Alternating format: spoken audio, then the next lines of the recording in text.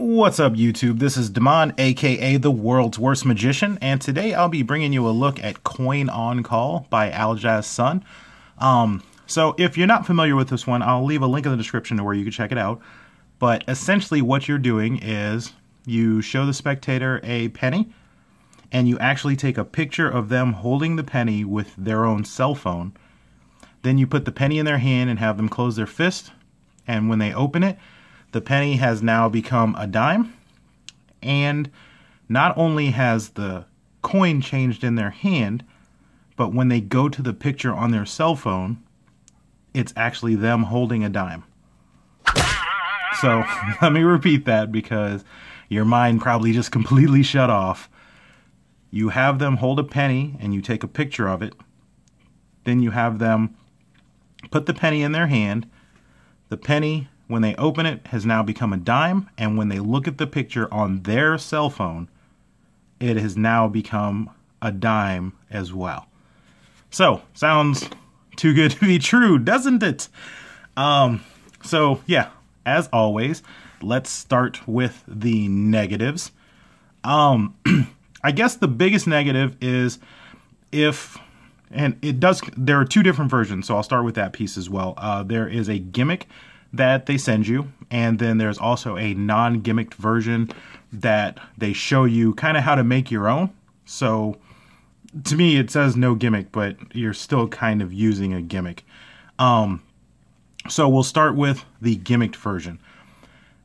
Everything is super cool, super clean, through the piece where you put it in their hand. When you put the coin in their hand, there is a large possibility of failure. So again, this is going to depend on you and your placement of the coin and knowing your audience, what they're going to do with it. They give you, some tips to make sure that it does not fail.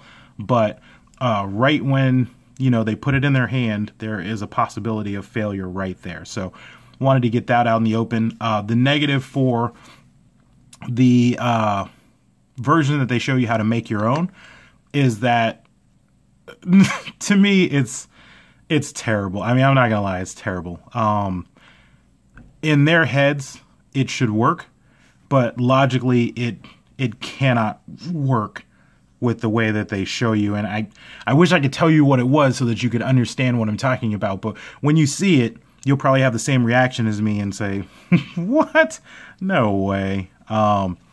So yeah, I don't like their ungimmicked version at all. I feel like it won't work. Now, you may be able to get it to work, and if it's kind of dark, or you do this in a bar or something like that, I think you could make it pass. But daytime, somebody who's intelligent, somebody who's seen US currency before, no, the non-gimmick version is not a good idea.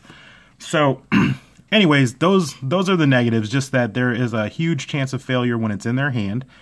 But like I said, it all depends on how you place the coin in their hand.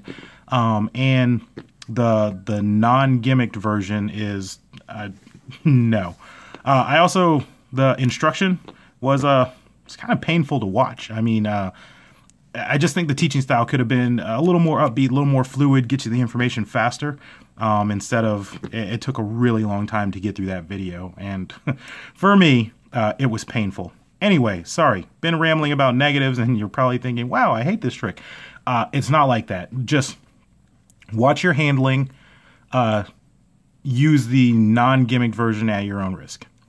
Now, to the positives, this is going to be a mind-blowing effect, because not only are you taking a coin and doing, you're turning it into another coin in their hand, you're also showing them a picture of them holding this coin when they know for a fact that they were holding a penny earlier.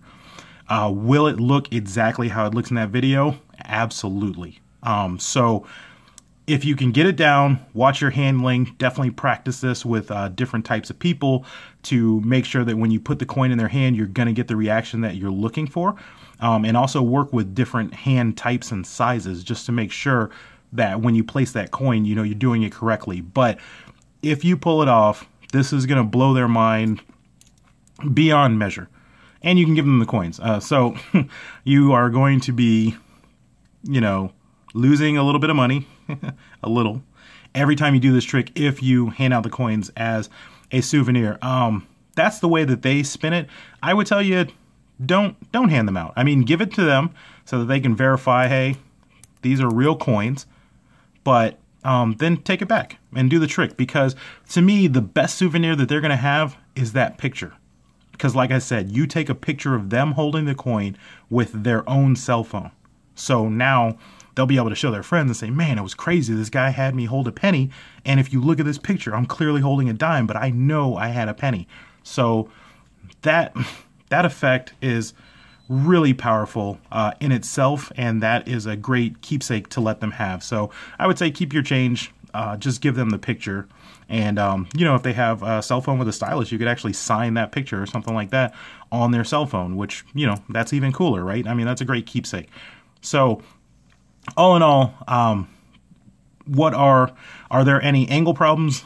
Yes, you need to make sure your spectators are directly in front of you. I would not have anybody to the sides or behind you. Like I said, I would have them directly in front of you, and I would try to keep it down to 2 people, maybe 3 people, but you don't want a big crowd on this one, just because there is a little bit of angle sensitivity. As far as the reset, that's instant and totally up to you. So watch those things and you should be okay. And would I recommend it? Yes, I would, with a lot of practice. This is not one of those ones that I would say that you could just grab it and go. I would practice this a lot in a mirror, make sure that it looks correct, make sure that everything's all right. And then there is a coin maneuver that you're going to have to learn. So if you're not comfortable with coin magic, definitely practice before you try to put this in. But once you get this down, it is completely mind-blowing, and you will, you know, you'll gain fans. So I recommend it in that respect. If you're not familiar with coin magic, it's definitely going to take you just a little bit to learn it, get the moves down, and that sort of thing. But the payoff is totally worth it to be able to not only change one coin into the other, but change a picture that was taken of somebody. That's super powerful. So yeah, I believe that's everything I got for you on this one. And that has been your look at Coin on Call by Aljaz Son. All right, see ya. Well, I hope you liked that review. And if you have any questions, magic tricks, or decks that you want to see reviewed, go ahead and leave a comment down below, and I will get back to you as soon as possible. As always, I would greatly appreciate it if you would click that like button and subscribe for any future reviews. All right, see ya.